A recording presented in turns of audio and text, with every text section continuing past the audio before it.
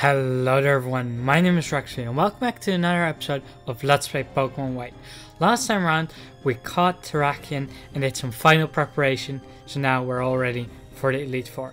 If you want to see my team, you can look to the right and you'll see a quick overview of it, but I went a bit more in depth on all the moves and such that I chose in the last episode, so you can check that out if you're curious about that. But you know what, let's head inside. Pokemon League is a place where you both pursue strength and express it. The way to express it is simple. You just have to beat the Elite Four in champion. Sounds simple enough to me. You can start your challenge by battling any of the Elite Four, and if you defeat them all, you can challenge the champion. However, I warn you, once you start your challenge, there's no turning back. You must keep battling until you defeat them all, or are defeated yourself. Do you want to go in? Yes, then proceed. So that is one new thing about the Elite Four in Pokemon Black and White that was not done in any previous game. In all the previous games you had a set order that you had to battle them in, but here you get to actually choose which order you want to fight them in yourself. And 4 great warriors from the Pokemon League. The Southwest is the one who does not fear the Ghost type.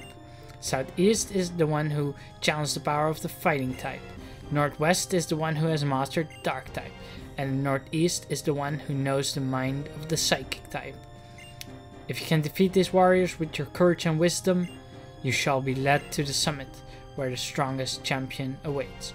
So yeah, you can battle them in any order. I'm gonna actually battle them in the same order as this statue lists them in. So we're gonna start in the bottom left with the Ghost type. And ooh, it's spooky. What? No, don't take me, ghosts. Don't take me. I'm too young to die. I'm too young to go to the spirit world. Oh. Phew. Okay.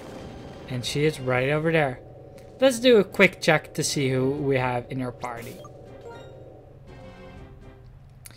Now, since this is a Ghost type, I'm actually gonna go ahead and put Prototype in my lead because Prototype has Crunch.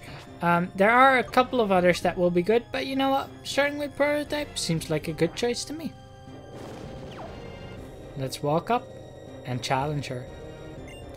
Eyes brimming with dark flame, this man rejected everything other than himself in order to bring about one singular justice. That's part of the novel I'm writing. I was inspired by the challenger who was just here, and somehow I got a little sad.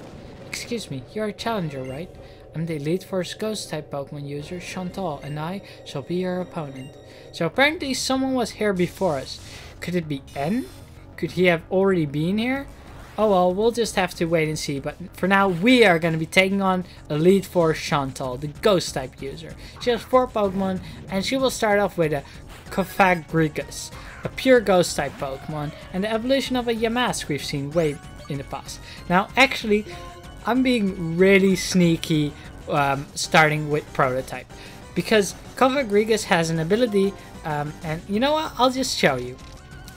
Crunch will be super effective for starters, but and its defense will fall, but it has money that will automatically change your ability into money, or yeah.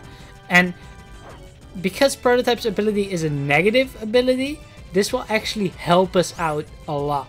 Now we're burned, so I want to put a full heal because we are going to be using physical attacks, and we can't stay burned. That really would not work out in our favor. So let's use a burn heal here to get rid of that, and hopefully we can tank this Shadow Ball.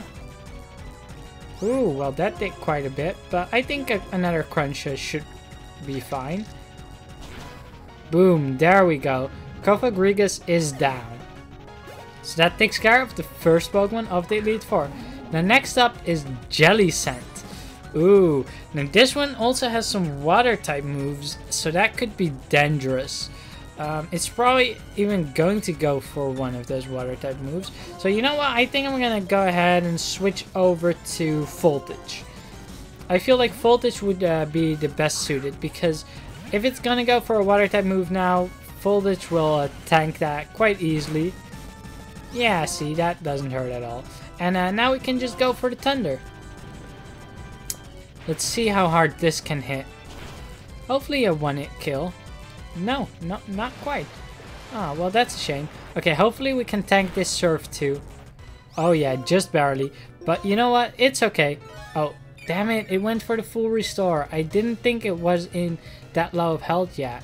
So I wanted to full switch to take it out and then switch into my next Pokemon to take out this Jellicent. But that didn't really pan out all that well. You know what? I think Shirokuma. You have Shadow Claw, right? Yeah. Yeah, we'll just go for Shirokuma then.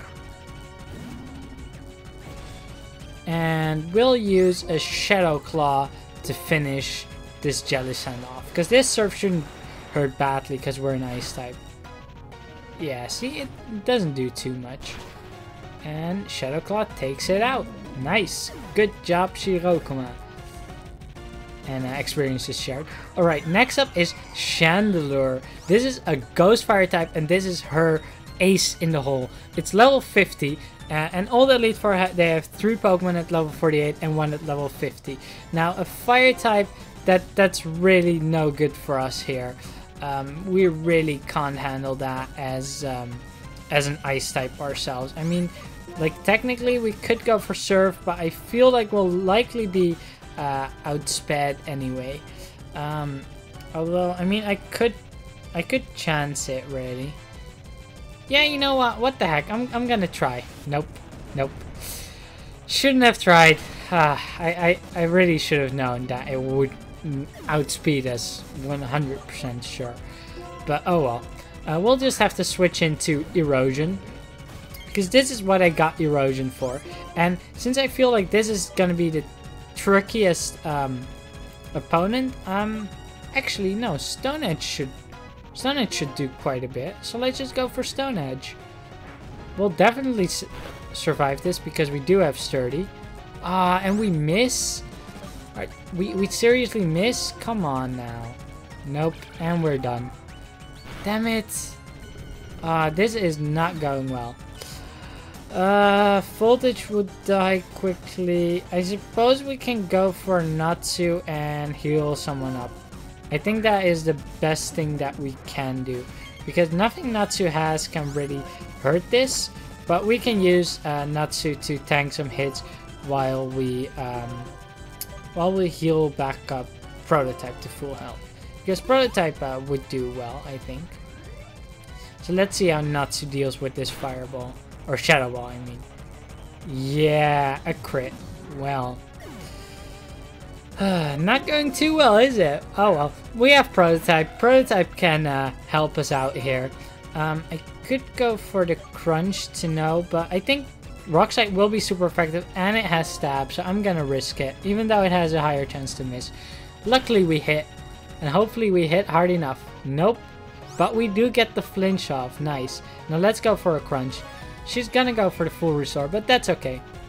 That's perfectly fine, because Crunch should do more than enough damage to at least take it to half. And then another Crunch will be enough to take it out. Yes, it is. Good job, Prototype. This is why I love you. This is why Prototype, and Archeops in general, is one of my favorite Pokemon in the Unova region. And finally, there's Golurk. A ground ghost type Pokemon. So if you have any water or grass types, those will do fine, but I'm just gonna stick with the Crunch, I think. I feel that will work out well enough. Yeah, see, that does like half damage. And if we survive this, which we don't because it's a critical hit. Damn, Beastly. Oh, and we're not looking too good here. Yeah, I think I'll just go for Titan. I think that will be fine. And what can we do? Well, X's are hurt badly or not at all? I'm not sure. I think Earthquake should do decent damage regardless. So let's go for the Earthquake and hopefully take it down. There we go. Golurk has fainted. And Titan gains a whole bunch of experience, and we've defeated the first member of the Elite Four. You're dumbstruck. I know a lot of words, but right now I can't know what I'm saying. or you don't know what you're saying. That text goes by a bit too quickly, even if you don't skip it, which is a bit of a shame, but oh well. Sorry, first I must apologize to my Pokemon. I'm really sorry you had a bad experience because of me. It's not your fault. This is how battles always are. Even in light of that, I'm still one of the Elite Four. So yeah, we beat her.